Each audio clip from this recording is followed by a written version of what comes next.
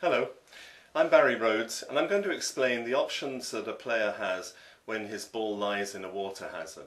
This is covered under Rule 26-1, Relief for Ball in Water Hazard.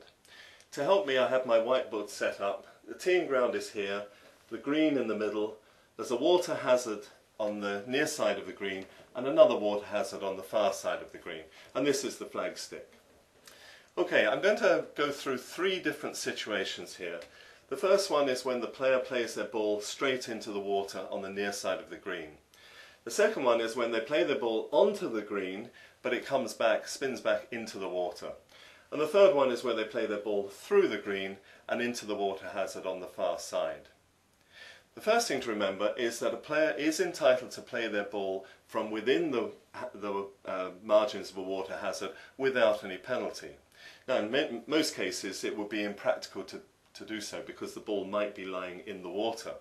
However, if the ball is lying just outside the water but within the margin, which is denoted by yellow stakes or yellow lines, then they can play their ball without penalty, but you must remember not to ground your club in those circumstances.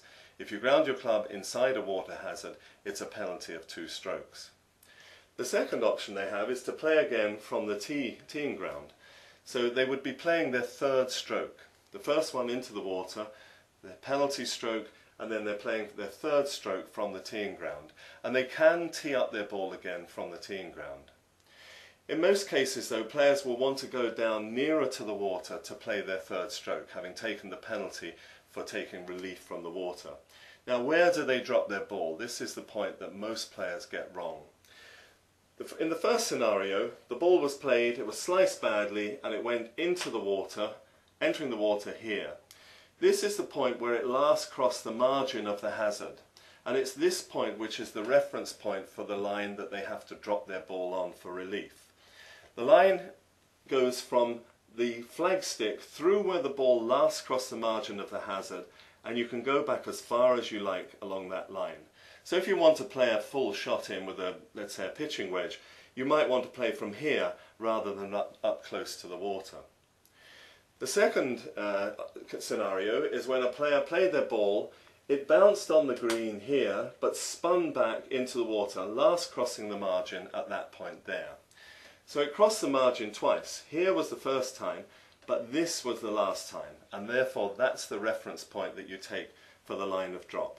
Once again, it's through the flag stick, through where the ball last crossed the margin, and anywhere on that line there.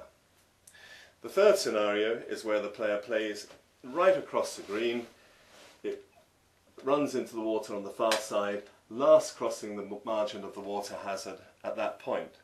So it's crossed once, twice, and then third, but this is the last time that it crossed the margin of a water hazard, and therefore the line of relief is from the flag stick through that line and anywhere on a line going back as far as you like.